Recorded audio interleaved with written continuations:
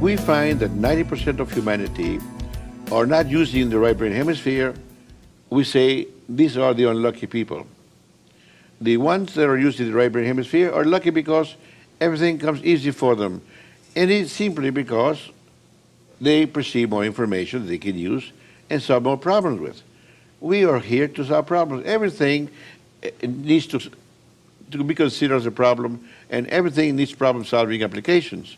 Whatever you're doing, as you get up from bed in the morning, you're a troubleshooter. You want to solve problems all day long. You meet with a problem here, you meet a problem there, everything's a problem. You need to find solutions. And solutions means being able to adjust to the environment or cause the environment to be adjusted to you. In psychology, it said that if you cannot adjust to the environment, you're in trouble. Or if you cannot adjust the environment to yourself, you're in trouble.